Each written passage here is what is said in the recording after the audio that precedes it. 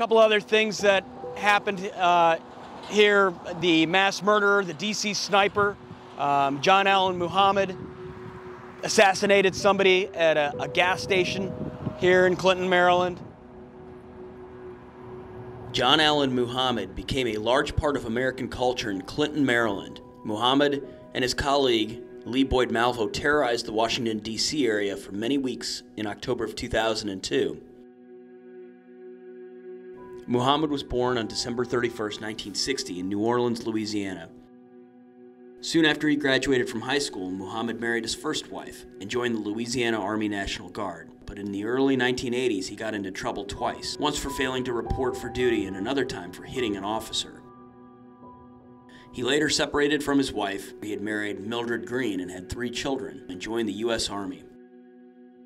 The Army seemed to be a good fit for Muhammed, but in 1994, Muhammed left the military. Then in 1999, his second wife, Mildred, filed for divorce. And the next year, she got a restraining order against Muhammed because of the threats he made against her. Once the order was issued, Muhammed fled to Antigua with his 3 children. It's also speculated that when he fled, he met his future accomplice, Boyd Malvo. After some time, Muhammed returned to the U.S., but police found him and returned the children to their mother's custody. His ex then moved with the children to Maryland, and Muhammed was soon reunited with Malvo. He began to teach Malvo how to use a gun, and they used a tree stump in a friend's yard for target practice. By the fall of 2002, Muhammed and Malvo had moved on from tree stumps to real-life victims. They started at a liquor store in Alabama, terrorizing the city before beginning their assault on the Washington, D.C. area. They ended up going to where Muhammad's ex-wife Mildred and his 3 children lived, in Clinton, Maryland.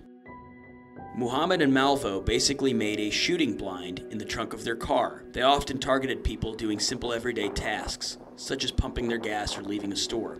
In total, they killed 10 people and injured 3 others in the Washington, D.C. area.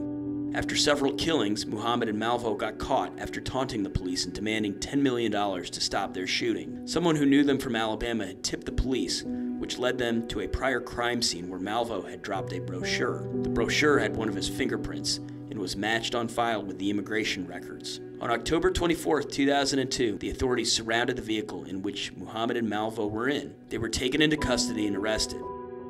In the end, Muhammed was convicted on 6 counts of murder in a 2006 trial in Maryland. Muhammed served his sentence at Sussex State Prison in Virginia until his death by lethal injection on November 10, 2009.